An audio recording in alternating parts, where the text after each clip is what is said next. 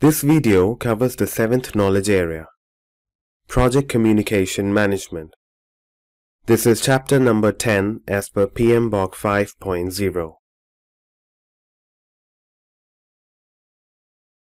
In this video, we would first discuss the significance of project communications and communication management. Then, we would go through the processes in this knowledge area one by one, which are Plan Communication Management, Manage Communications, and Control Communications.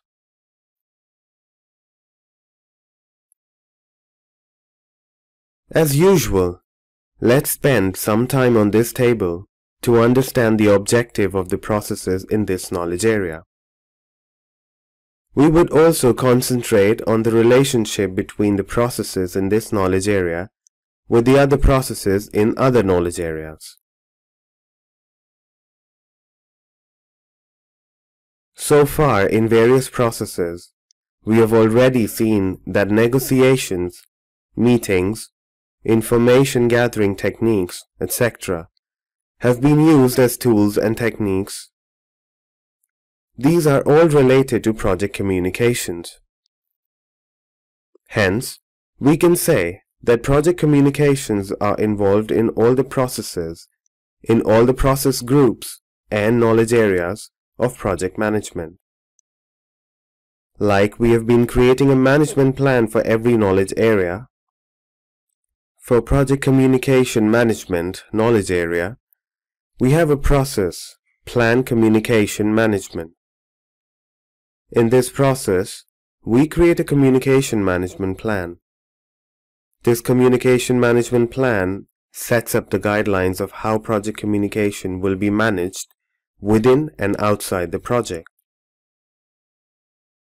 The other two processes in this knowledge area are Manage Communications and Control Communications. The process Manage Communications is directly involved with the process Manage Stakeholder Expectation from Stakeholders Management knowledge area.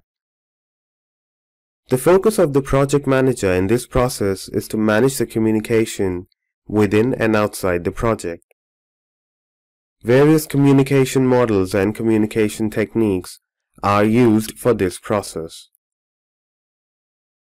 The third process in this knowledge area, Control Communications, is part of the monitoring and controlling process group. Thank you for watching this video. You were watching a short snippet of the full-length videos.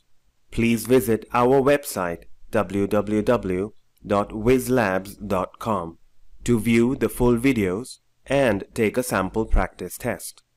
You can also contact us by any of the following means. All the best.